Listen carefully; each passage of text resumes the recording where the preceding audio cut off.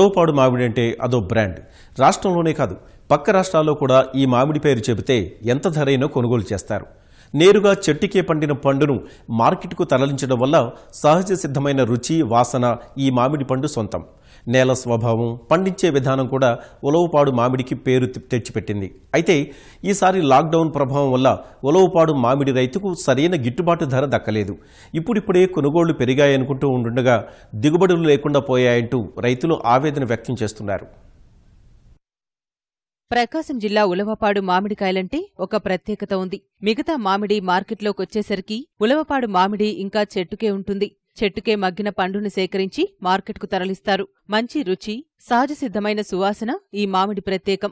మార్కెట్కు వచ్చిందంటే కాస్త ధర ఎక్కువైనా వినియోగదారులు కొనుగోలు చేస్తారు. కాని ఈ ఏడాది పరిస్థితులు అనుకూలించక తీవ్రంగా నష్టపోయామంటూ ఉలవపాడు రైతులు ఆవేదన వ్యక్తం చేస్తున్నారు. 2-3 ఏళ్లుగా వర్షాభావ పరిస్థితుల వల్ల ట్యాంకర్ల ద్వారా తోటలను కాపాడుకున్నామని రైతులు అంటున్నారు. పెట్టుబడులు సైతం భారీగా పెరిగిపోయాయని ఆవేదన వ్యక్తం చేస్తున్నారు. వీటికి తోడు లాక్డౌన్ వల్ల మామిడికాయలు కొనేవారే లేరంటూ రైతులు వాపోతున్నారు. ఈ సంవత్సరం పూత సరిగా అన్ని అనుకున్నట్టుగా ఏం పూయలేదు. వాళ్ళ వంతు పూతలు వచ్చినాయి. వాటిల్లో కొంత కాపు కూడా పురుగు వలన, ఆ తెగుళ్ళు ఎక్కువ వలన బాగా మందుల ఖర్చు కూడా ఎక్కువైనాయి. పెద్ద కాపు అనుకున్నట్టేం రాలేదు. దాని తగ్గటి లాక్డౌన్ పెట్టిన వల్ల రేటు కూడా ఈ మధ్యకాలం 2-3 రోజుల నుంచి రేటు వచ్చింది. ఆదురికి 20,000, 25,000 అట్టుంది. అనుకున్నంతగా రైతులకేమి మామిడి తోటల మీదేమి లాభాలు ఏమనిపించలేదు. మార్కెట్ ప్రస్తుతానికి ఇప్పుడు 2-3 రోజుల నుంచి మార్కెట్ వచ్చింది. కాయలన్నీ అయిపోయినాక మార్కెట్ వచ్చింది. ఈ సంవత్సరం మామిడి తోటలలో ఇబ్బంది పడ్డారు రైతులు. మామిడి తోటలు పోయిన తడవ మీద ఈ తడవ ఇంకా కాపులు తగ్గిపోయినాయి. ఇప్పుడు ప్రెజెంట్ కొంచెం మార్కెట్ రేజ్ అయింది. గత 15 రోజుల కింద 20,000, 25,000 ఆ రేంజ్ లో ఉండింది. ఇప్పుడు రేటు పెరిగేలాకే సరుకులు లేదు. రేటు ఇప్పుడు వచ్చింది, సరుకులు ఏమో లేవు. దానికి తగ్గట్టు ఈ లాక్డౌన్ వల్ల పెద్దగా జనాలు అటు ఇటు వచ్చేదానికి ఇబ్బందికరంగా ఉంది. 7 వర్షాభావం తక్కువ వల్ల నీళ్లు కట్టడం జాస్తి అయిపోయింది. 4 తళ్ళు 5 తళ్ళు కట్టాల్సి వచ్చింది. ఎకరానికి వచ్చి 12,000, 13,000 అదనంగా వాటర్ ఖర్చు అవుతుంది. పురుగు మందు కూడా ఎక్కువగా కొట్టాల్సి వచ్చింది.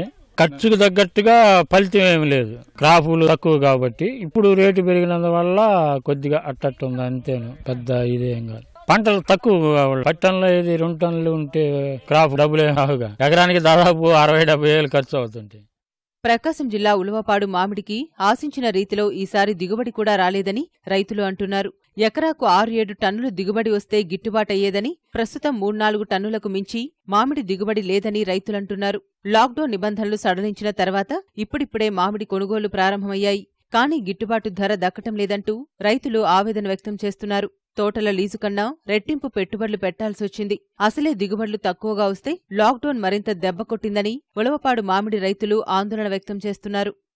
ఈ మామిడి తోటలు ఈ సంవత్సరం ఎక్కువగా పురుగాడి దెబ్బతిని మరకలు పడిపోయి ఉన్నాయి. దీని గురించి 5 సార్లు రకాల మందులు కొట్టాము. ఇప్పుడు కోతలు వస్తున్నాము. వాటిల్లో లాభం వస్తుందనే నమ్మకం లేదు. మరి ఎట్లుండదో వాతావరణం, ఇలా కోతలు పెడుతున్నాము. ఎన్ని అవుతాయో ఏం చేస్తాయో దాని ప్రకారంగా మాకు వచ్చిన డబ్బులు తీసుకోవటమే గానీ లాభాలేమి మాకు రాలేదు చేతికి.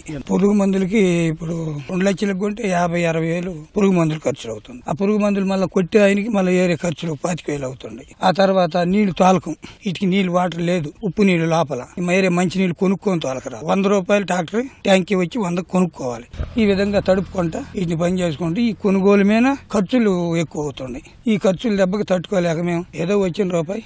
మార్కెట్ తక్కువగానే ఉంది సార్, బాగలేదు. మార్కెట్ 30 చిల్లర అట్ట పడుతుంది. 50 దాకా పడితే గానీ మాకు గిట్టుబాటు కాదు. మరి అట్లాంటిది 30 చిల్లర పడుతుంటే మాకు గిట్టుబాటు లేదు. కొన్నాం కానీ పరిమితమైన రేటు లేదు. 4 లక్షలకు కొన్నాము. ఇప్పుడు పెట్టుబడికి వచ్చేలేక 6 లక్షలు అయింది. ఆదాయం ఎంత వచ్చిందో కూడా తెలియదు.